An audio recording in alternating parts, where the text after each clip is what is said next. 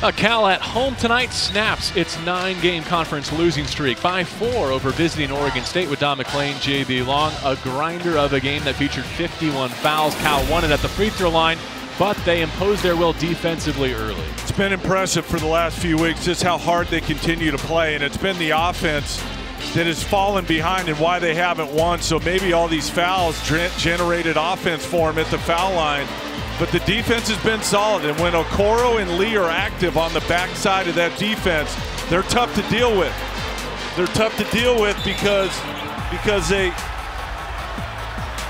create matchup problems down low, and Oregon State struggled scoring in the paint tonight. Steven Thompson, 9 of 13, shooting 24 points, brought them back from a double-digit deficit, but could not carry the Bees to the finish line. Yeah, I felt like their start to the second half said a lot. Just didn't seem real engaged, and it allowed Cal to keep that lead for a long time. They got it tied at the very end, but you wonder how much energy they had already expended. Marcus Lee with another good conference showing. Perhaps he can help turn it around for the Golden Bears.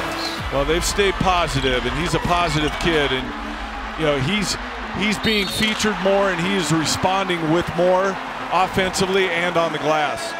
One of 4 Cal players in double figures. They made 29 free throws tonight. They're the offensive stars.